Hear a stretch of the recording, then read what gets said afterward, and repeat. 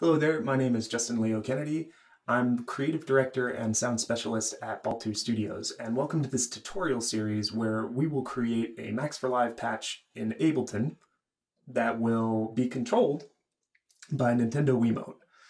The first video in this tutorial series will show you how to connect your Wiimote to your computer using software called OSCulator. So even if you are not watching this to complete the entire tutorial, this particular first video is useful in that it can help you learn to use a Wiimote with OSCulator. So first of all, what is OSC? Well, OSC is an abbreviation that stands for Open Sound Control.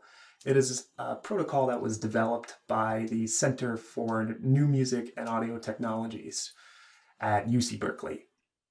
If you want to learn more about OSC, I suggest going to opensoundcontrol.org. So what's OSCulator? Well, if we take a look here, this is OSCulator. OSCulator is a software that harnesses the OSC protocol. And it supports controllers like a Nintendo Wiimote, an iPhone using TouchOSC, a Wacom tablet, and it can be used in combination with software such as Max MSP, Pure Data, Ableton Live, and even Kima sound design environment. In this tutorial, OSCulator is going to serve as a client, and Max MSP will be the host. Now, let's get started by connecting the Wiimote to OSCulator. So, of course, make sure you have batteries in your Wiimote. I know that sounds obvious, but make sure you have batteries in your Wiimote. Secondly, let's take a look here. Make sure that your Bluetooth is on. If it's not on, go to your system preferences and turn Bluetooth on. Now, open OSCulator. I have it open here, and click the parameters wheel right here. It kind of looks like a little wheel. Great. Now, make sure that you're on devices. You're not on MIDI, you're not on key combos, whatever. Be on devices. Click devices. Right now, before we click this pair a Wiimote, because that is the next thing we're going to want to do, make sure the back of your Wiimote, where the battery cover is, make sure you remove that battery cover, because we actually want to press a little red button on the back of the Wiimote. So first, press pair a Wiimote, or click pair a Wiimote. Now press the little red button.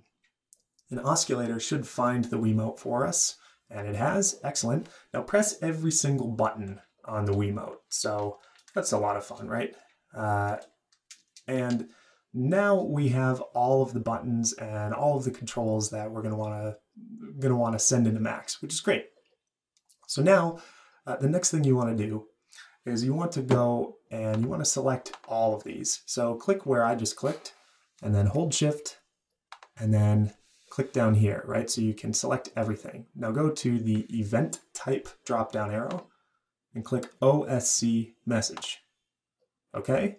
Now, the next thing we want to do is we want to go to value. Go to the value drop-down arrow, click new. And here, what we want to do actually, this says Pete's iMac. That's my colleague. I am here at the Baltu Studios location in Tempe, Arizona. So Pete is a colleague of mine. But we want to actually go to targets, and we want to create a target here. So click this little wheel, and you want localhost 9000. Now remember, we said OSCulator is going to be the client, and we said that Max MSP is going to be the host. So you want to make sure that this is 9000, and you don't want, in other words, you don't want this port number and this number to match. You don't want them to match. So click 9000. It says Max MSP or Pure Data, so it's pretty straightforward. Go ahead and click that. Now, excellent. We have all of these values selected. You'd probably put something else here, choose a 1 or whatever, but I'm just going to go ahead and leave it on that for now, and that should be fine. All right, great. Now we have all of these green boxes in OSCulator, and that's a good sign. So now you'll probably notice here in the background, I have a synthesizer in Max MSP.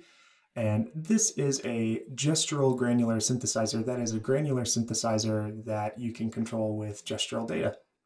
And we're going to control it with the Wiimote. And the reason I wanted to show you this synthesizer is because this synth in particular demonstrates an application of this. You see this PRY, that stands for pitch, roll, and yaw.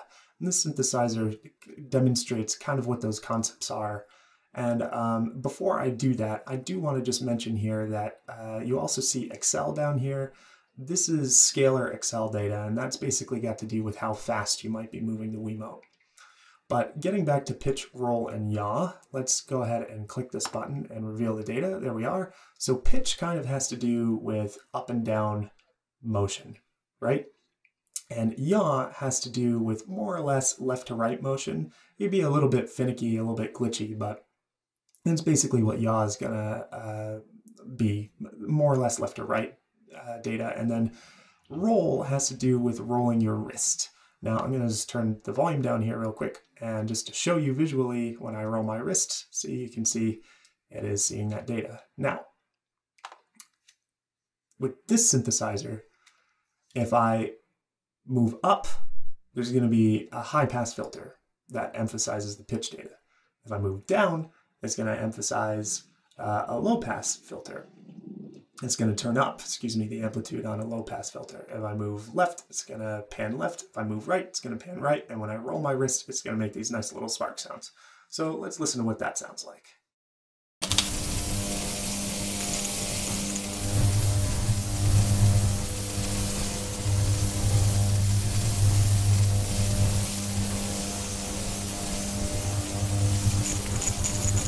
And you can really get a better sense of what that roll data, what that, like those pop sounds are when I change the setting.